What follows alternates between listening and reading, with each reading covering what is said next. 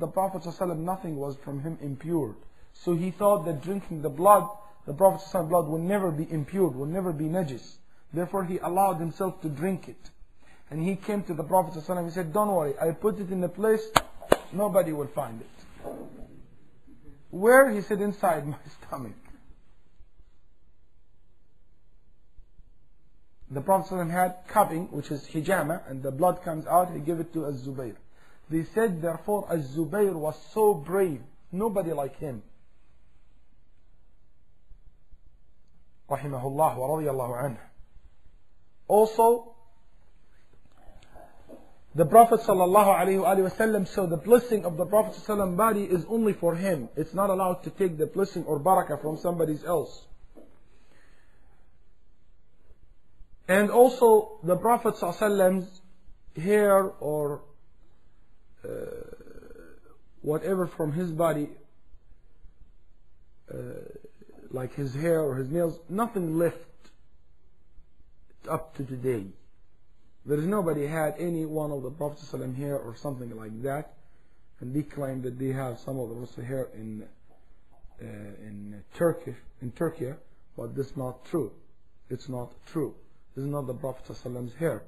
All the Prophet ﷺ's hair was disappeared, and nobody know where is it. There is no one can prove that this is the Prophet ﷺ's hair at all. Nobody can prove that. So we don't accept it without a proof.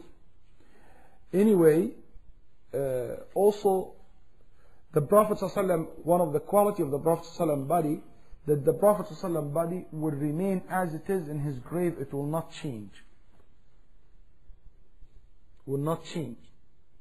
Not like regular bodies, after a while change.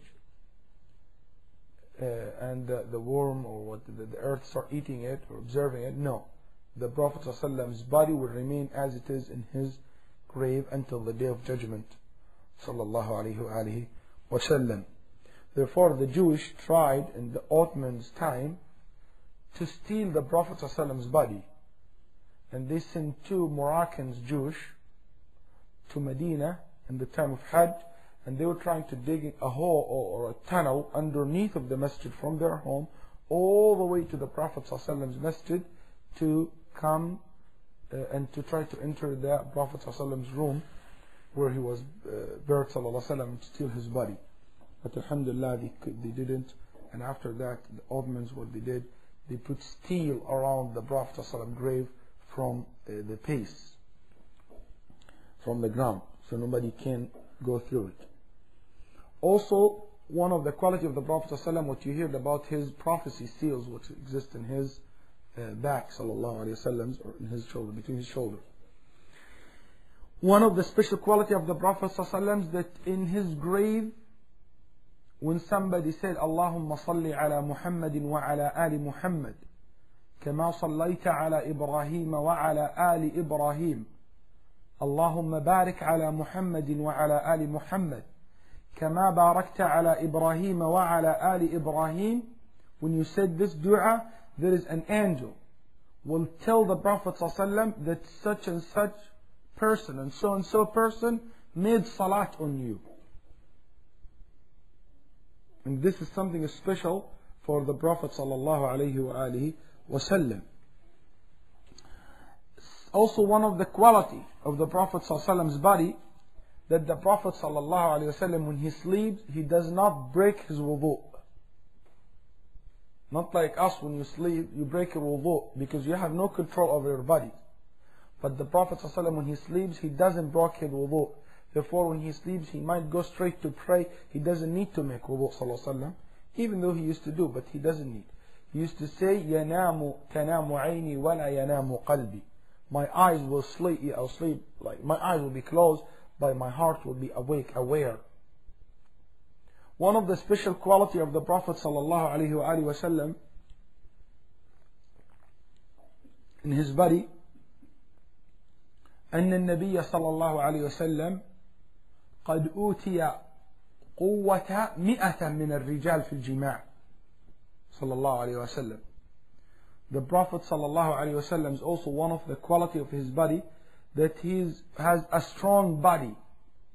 He would be giving a power of 100 men, a sexual power, like his sexual power is equal to 100 men. He can have intercourse 100 times, sallallahu alaihi wasallam, if he wish. And therefore you see in some of the narration, sallallahu alaihi wasallam, he might sleep with 9 of his wives in the same time, in the same day.